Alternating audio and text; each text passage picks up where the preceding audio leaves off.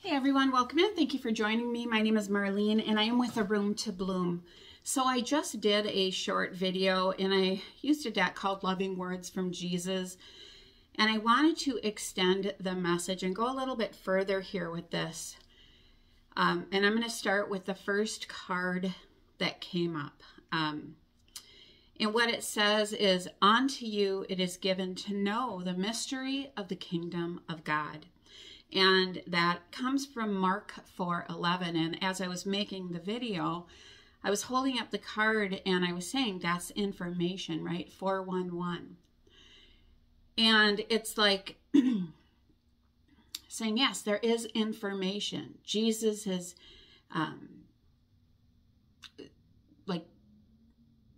acted as a medium, right? In many ways to bring this information to the collective, the human collective, to bring a deeper understanding. But we can also seek out that information. But what's interesting is, I quite often have 12:25, right, pop up on my clock or my phone or whatever it is. And I know, of course, the first thing we think about is Jesus. And it's like this little beautiful light nudge, a little message that says, I am here. I am always with you. You are not alone. 12:24 comes up.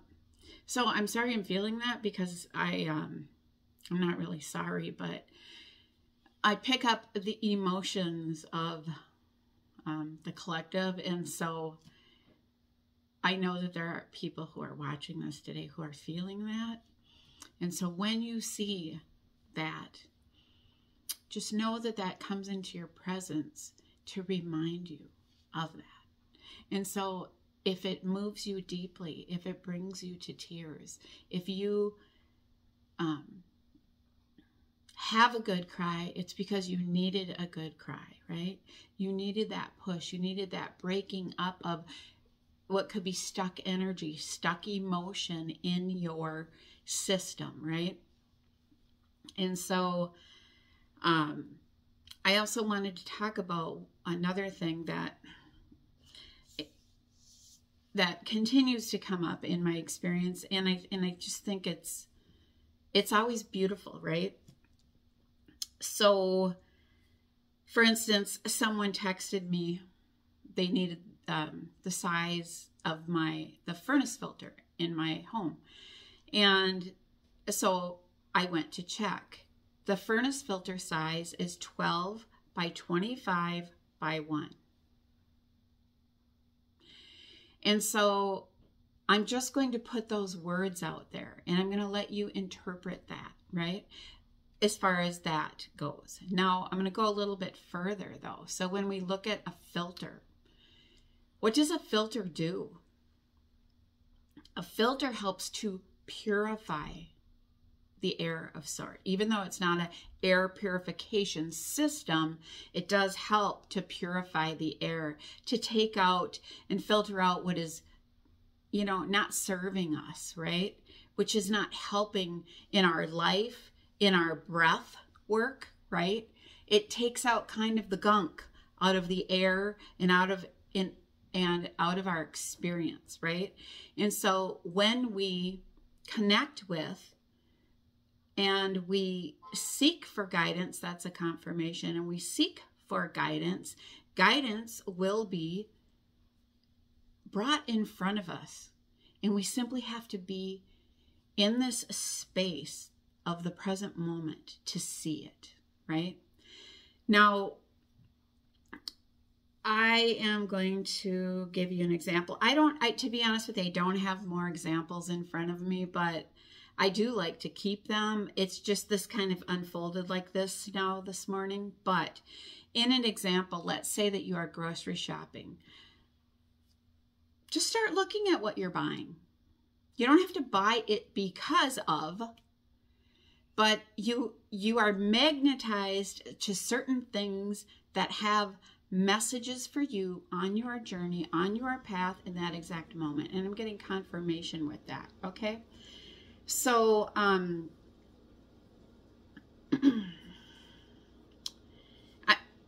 going to go a little bit further with the cards, but I'm just going to give you an example. So on the bottom of this box, for instance, there's a number, right?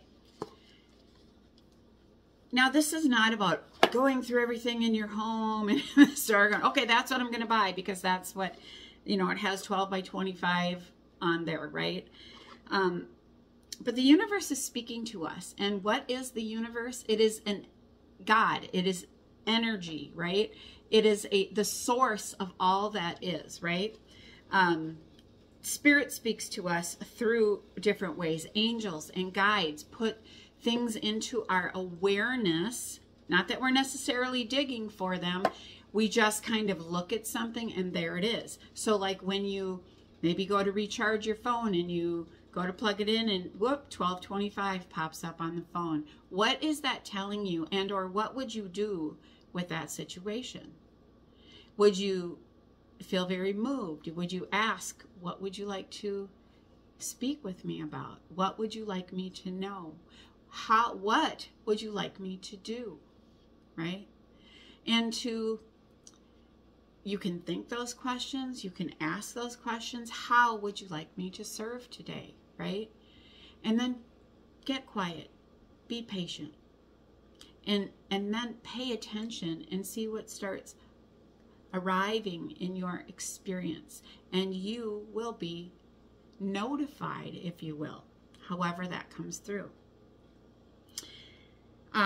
So as I was speaking, when like another phone goes off, or like the coffee pot shuts off, or the refrigerator's going on and off, or the air or furnace, whatever, these are all different signs and ways that Spirit works to communicate with us on our journey.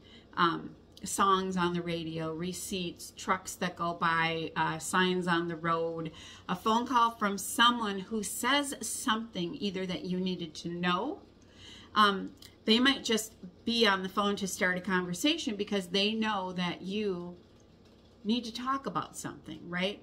And that they can kind of fit something in there. But there might be a conversation which something is not said, and you pick up on that as well. You're picking up on that in between energy, right? Okay, so let's keep going here, and we're gonna, there was that first card though. On to you, it is given to know the mystery of the kingdom of God. The mystery, so seeking out the mystery, seeking out the information, right? It is given to you. All right, what else do you have for us here? We have give, and it shall be given unto you. Luke 6:38.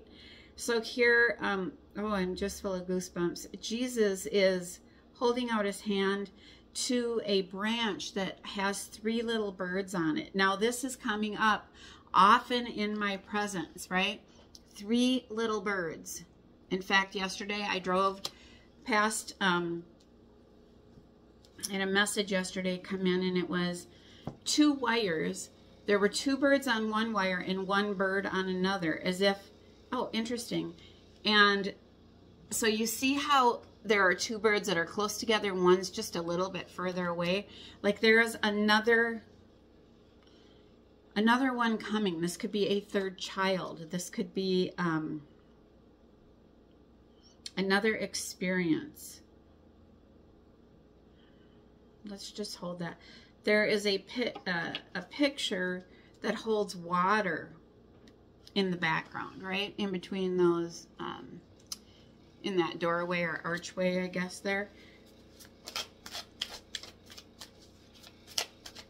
All right, what else do we have here? Whosoever shall do the will of my Father which is in heaven, the same is my brother and sister and mother. That's Matthew 12:50. So there was a point where, I don't know if it's in this, to be honest with you, but I just read it not very long ago, but where Jesus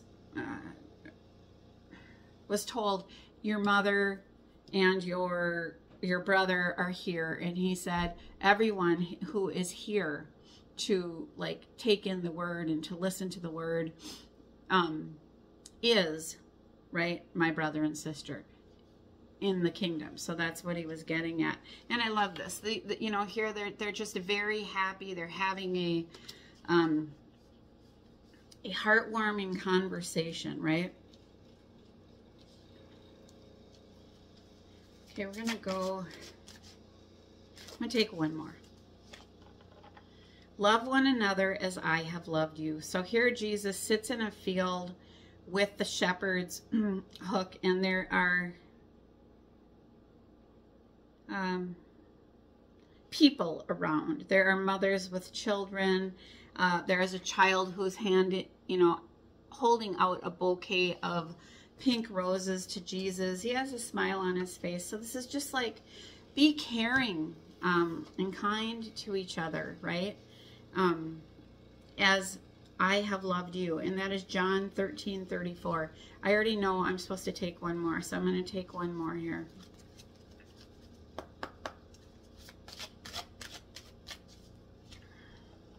Judge not that you be not judged. That's Matthew 7:11, right? So, in our life circumstances, we may have judged, right, in our past, but we are being encouraged to let any of that type of judgment go that we may have had. Why do people judge, right?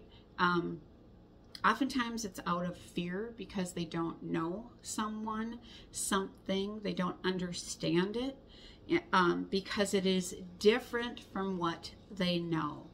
I just spoke on this, that I was watching a television show called Arranged, and it was about arranged marriages in 3 different types of circumstances. One was an Indian wedding, one was a gypsy wedding, and another one was an American arranged wedding, right? And so, you see a lot of the tests and challenges that each of these couples go through, settling in with their new families. But oftentimes it is simply because there is something, it's different, and we don't know it or we don't understand it. And trying to be respectful of others' ways of life, you might say, right? So letting go of judgment, accepting people for who they are, where they are on their journey. Because again, when we do that, then we're not being judged either, right? Because really what's happening is when we judge others, we're simply judging ourselves. So this is about learning to love yourself every step of the way on your journey.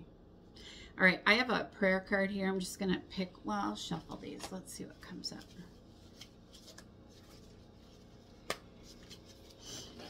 All right, what would you like to show us here for a prayer today? But I trust in your unfailing love. My heart rejoices in your salvation. That's Psalm 13:5. So if you are unfamiliar with that, maybe this is just a little bit of a nudge to read that a little bit more, right? And when you see that 12:25 on the clock, or as I spoke in the short, like 12:24, it says something miraculous, something wonderful, something life-changing is coming into your life, into your experience, right? And so 12:24 is like this precursor of, if you will, right, to prepare. There's something wonderful that is happening. Okay. Or that you are birthing, or that is coming to fruition, that is coming into creation. All right. So with this being said, I'm going to move to this book called God's Roadmap for Life by David Borden and Tom Winters. Let's see what message comes through. What would you like to show us for the collective today? Okay, it says, this comes from the category of love. It says, an impenetrable fortress. It says, when love is a decision that you make with your mind, it bends your will to a demonstration of virtues such as fairness, dependability, honesty, cooperation, and charity. In that temper of love, you treat people with a consideration respectful of the common thread of humanity that binds you together in the cosmos. It is a respectful, though distant, kind of love. But when love is born of a determination within your heart, tender emissions of genuine concern spring from within your soul, reaching beyond the surface of shared origin and into the depths of spirit. I think that's really interesting because we have the shared origin, and where it was like, judge not that you not be judged, right? So when we are from different walks of life, if you will, right? This love rests upon something more formidable than feelings. It is an okay, can you tell that I haven't had enough coffee? Impenetrable fortress built upon faith. It is an unrivaled commitment to those with whom you share the Lord. In other words, inspired by the love with which you have been loved, you loved others. You love others. Loving another deeply from the heart means more than well wishes. It means a proactive disposition which moves to relieve the heartaches of others, reaches to bear the burdens of others, and sacrifices to bring joy to others. This love does not exasperate when neglected, nor does it make demands.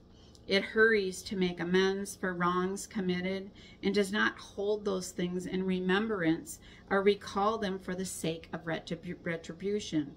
It harbors no grudge, seeks no advantage, and finds no fault.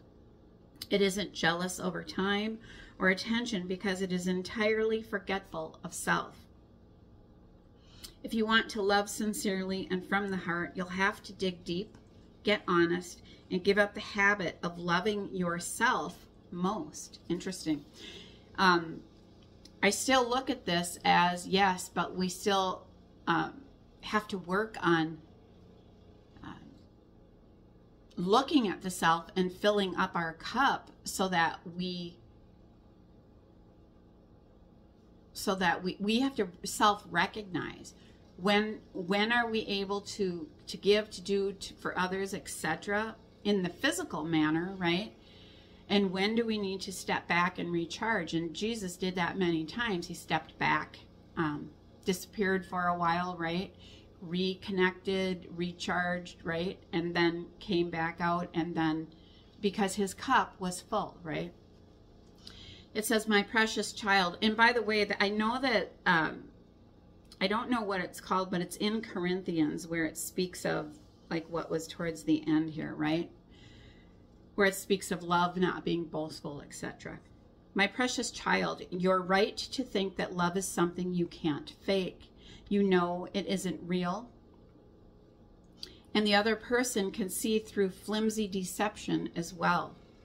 It's time to face the fact that there are just some people you will never be able to love on your own. That is, even when you try to clothe yourself with love, sometimes you have to grow into the clothes. Still, you do have options. When you find yourself in a situation in which your love, however well intended, falls short of the mark, ask me to love that person through you. Make yourself a channel for my strong, supernatural, eternal love to flow through you to the person in question. Do that long enough and you will find your own ability to love deepened and purified, says your loving Father. That is so beautiful, isn't it? It's like just wherever you are in your day, especially if there are a lot of people around you, just taking this moment and sending out healing prayers for those that are there, right? For those who are going through struggles, for those who are suffering, for those who can be hard to love, right? But doing that and allowing God's love to flow through your being, or my being, right? Allowing God's love to flow through our being used as a conduit. Or in other places in the Bible, he speaks about being a reed, right? Being that empty reed, so that information, that everything just moves through and out, right? There are many people who channel information, but they don't really remember what they channeled, right? So you can kind of get to the speaking place, and it's like you can feel that it's like, yes, it's your body, it's your, your physical attributes are moving, but these words, this emotion, etc., is coming from a higher place, a higher source, right? So that's really quite a beautiful message. I'm just going to mark that page there. All right, so let's see. I'm going to go to a deck here called Kindness Changes Everything. Oh, you know what? That's not what the deck is called. That's just what's on the bag. This is the Truth Totem. It is the White Buffalo Truth Totem. So let's see what messages come through here.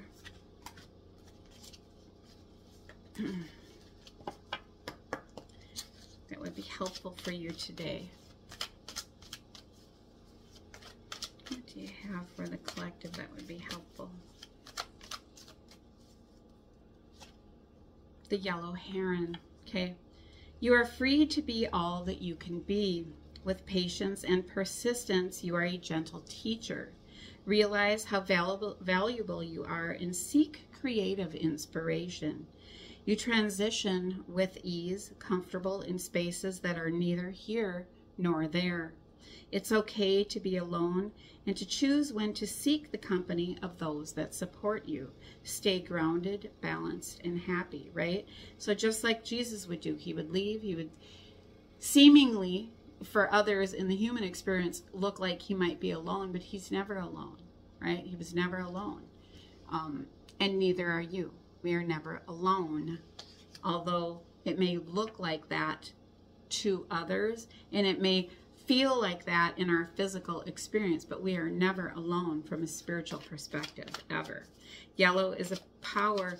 It's a color. Ooh, I have goosebumps. It's a color. It represents the solar plexus, and it's about standing in your power. Okay, one jumped out here. We're going to take that one to come out. It is the White Whale. It says, listen to your inner voice. Your reality is connected to your thoughts and emotional choices. You have buried some feelings deep beneath your subconscious. Embrace clarity and navigate through confusing seas of emotion into a more refined state of being. Sing the song of your soul and claim the destiny that is yours, right?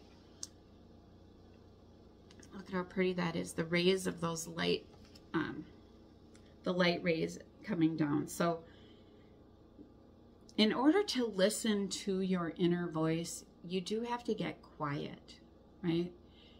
Can get out in nature, but turning off the electronics, right? Just being with the self. It can be as simple as just coloring, but being out in nature will help you listen to your inner voice. Be aware, I do want to say this, so sometimes when you are doing that type of thing outside, and if you recognize others coming in to disrupt your connection, it's about discernment and being aware of who is coming into your presence to interrupt that, right? And it also, these are challenges to teach us about going deeper within and not paying so much attention as to what is going on out there. But sometimes it's like, okay, I see this, right? I see this message. So I'm going to go within more. I'm going to step aside and get more into stillness, right? Okay, the next one we have is the Purple Robin. Sing your song. So we have two of these about singing your song. For a new period in your life, the correct path has been revealed. Embrace the growth and renewal in many areas. Make changes with joy, laughter, and a song in your heart. Remember, spiritual fulfillment comes from expanding your awareness and connecting to your higher consciousness. Ride the winds of passion within your heart. So the purple does represent our intuition, right? When we talk about our higher self or our soul self, so if you can imagine a balloon, and that's like representative of our soul, or say a hot air balloon, right? For instance, and that's like our higher self. But if we were to let some things out of that balloon, but imagine that in that little bit, it's like the bit of ourself, right? That small self. This is who we are in our human experience. The spirit comes from our soul self, and it's like we have this silver string always connected. And so when we're connecting with our higher self, that's the string, if you will, that we are looking to follow, to see things from a higher perspective, to tap into higher learning, higher wisdom, knowledge, however you want to word that, right? To connect with our source, right? Okay, the next one is the purple snail. So we have 2 cards of intuition. It is time to expand your awareness. So things are coming into fruition. Be vulnerable and bring your inner child out of its shell to experience the magic of life. When things feel off, it is okay to find a quiet place to reside and to heal. So again, just what I was saying, if things feel off. In an example, one time I went to a beach. It was very quiet, right? And there were many big umbrellas on the beach already there. And literally it was myself and a couple people, and out of the whole beach, this other person and her kids came and sat right next to us. And so 2 things are happening. If that doesn't feel right, it's okay to move and get some space, if you will, right? To reside and heal. Because others can and will be attracted to your light and to your energy and will want to feed off of your energy if you maintain a high vibration. So it's about learning how to recharge and to hold your energy, right? Slow your pace to authentically enjoy and appreciate the small things. Be compassionate with yourself. Stay grounded and find joy in the present moment, right? So that snail is saying slow down. Slow down a little. It's the, what is it, smelling, slow down to smell the roses. I can't remember how that goes, but it's that same thing, right? Do you just run past, like here we are just entering the summer season. You know, it's a time of flowers are, you know, in bloom. Do you just run past them, or do you just slow down and like appreciate the beauty? I just posted a couple of really beautiful flowers on the community page. You might go and see those and look at the intricate detail, right, that God creates in these patterns of the universe, and they come out in the flowers, right? And that's one way, right? Okay, and the next one we have is the green beetle. Now the green represents our heart chakra. Get to the root of your desire. Rid yourself of thoughts that don't support you and release unhealthy attachment and identification with false reality. Trust the process. Embrace the flow of life and all of its transitions. You are a natural peacemaker and you have the ability to love unconditionally. Sometimes you feel small, but you are able to move mountains, right? So this is asking you to sit with yourself, right? And ask, what is the root of your desire? Now, you do not have to share this with everyone. You can keep them private. You know, you can have a vision board, keep it private. It doesn't have to be out for all to know, because there are people that have envy, that don't always wish well upon you and your journey. So keeping things close to your heart, right? But understanding what is the root of your desire, and ridding yourself of thoughts that don't support you. Release unhealthy attachment and identification with the false reality. So you have to discern or determine what in your life is a false reality. The present moment is the sweet spot in our life. Anything that is tomorrow is out there. Anything that happened yesterday is gone, right? But yes, what happened yesterday, we may have emotions that we still need to process that are still with us. But once we learn to move at a bit of a slower pace, or process things at the pace in which they are coming into our experience, we can clear out this vessel, if you will, of what does not serve us, and release things that are not helping us on our journey. Okay, so one other thing that I'm going to do is I'm going to take a message from this book of mindfulness, How to Pay Attention to the Present Moment by Wendy Hobson. And this is the book. It has a butterfly on it. So I'm getting a disagreement on this, but let's see what comes up. It speaks about controlling pain, and we have blue on here. So blue speaks of the throat chakra, and yellow is about the solar plexus again. And the chapter is 4. It says physical pain is controlled in the brain, which communicates through the central nervous system to the areas of localized pain, as well as pain caused by damage of some kind to the tissues of the body, sprains, bruises, cuts, breaks. It is possible for tension and overstress to be the cause of physical pain. Because what's happened is we have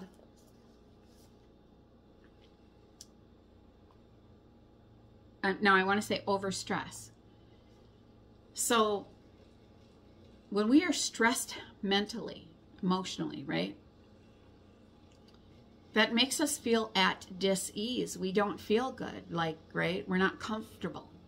But if we don't deal with that uncomfortableness, or stop stuffing things down, stop running away from them, not dealing with them, it can cause disease that will manifest in the body, right? So we're looking to avoid that by doing the healing work on a regular basis because of the experiences that we have. Okay, I'm going to read this again. It is possible for tension and overstress to be the cause of physical pain. It can also be the case that pain is experienced in a different part of the body from where it originates. An uneven gait, bad working posture, or severe tension can result in back, neck, or headaches, for example. The mindful approach is to calm the brain waves through meditation, which can help ease the pain.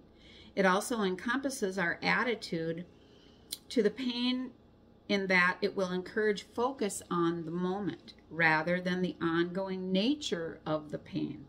This enhances the brainwave patterns that strengthen positive thought and distract from the pain itself. It is the case of tension, headaches, and other pain created by overstress. Meditation should help to relieve tension in the body and therefore take away the cause of the pain. In addition, of course, you should be under the care of an appropriate medical advisor, and many people will find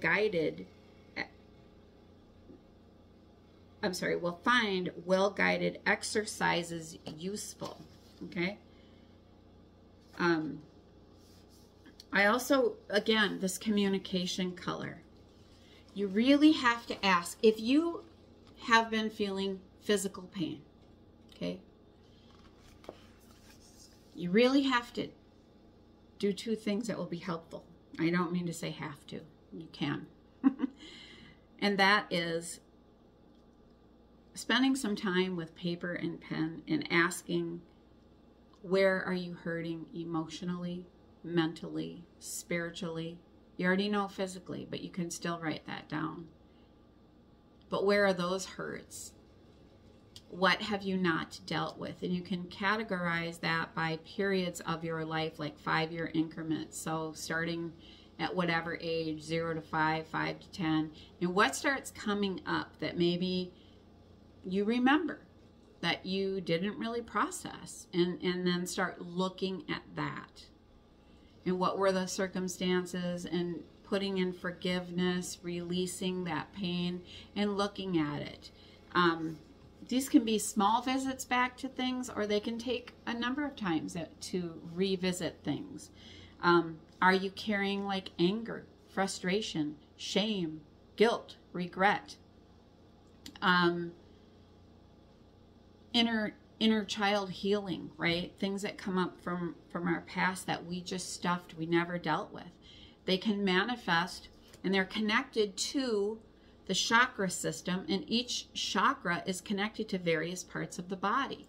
So for instance, if you had a whatever, if you had something that was sore in whatever, say an ear or shoulder or whatever, this is more than likely correlated to your throat chakra area. So asking yourself, was there someone who tried to shut you down verbally? Was your voice heard? Were you able to speak up for yourself? Or do you way over communicate, right? Because you felt like your voice was never heard. So now that your voice can be heard because someone isn't shutting you down effectively, right? This is learning how to come back into balance and saying, I don't have to share everything in my life. These are my emotions and my pain that I'm just letting out to everyone. And so your thoughts are creating your reality. Your words are kind of adding to that, right? And so asking yourself, what words have you been thinking about your pain? What thoughts have you been thinking about it? Joe Dispenza is an excellent example. If you look at his story, what happened with him, and he got his mind wrapped around this, and he was healed, right? And so it's quite a story. I'm not, it's not my story to tell, but you could look into that, and he's a wonderful speaker telling about his experiences and how he got to where he is, through really just sending, right, that healing to every cell, every atom in his body, right? Speaking healing words over himself. Anyway, so that is it for this reading. I want to say thank you for joining me. I hope the messages were helpful, hopeful, and healing for you today on your journey. Take care.